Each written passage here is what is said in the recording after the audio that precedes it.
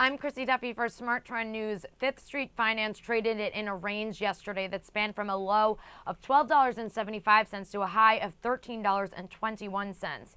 Yesterday's high of the day pierced the three-day high of $13.05 on volume of 409,000 shares. Shares of Fifth Street Finance have been range-bound for the past 3 days between a high of $13.05 and a low of $12.69 and have traded with a 30-day average daily volume of 424,000 shares. Look for shares of FSC to trade within a new higher trading range with support at $13.05 and move along with its peers in the asset management SmarTrend industry.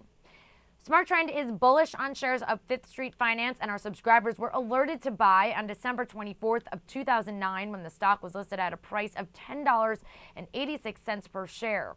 It has since risen 21.5% since that alert was issued. I'm Chrissy Duffy for SmarTrend News. To find out how you can become a subscriber of SmarTrend Alerts, visit our website, tradethetrend.com.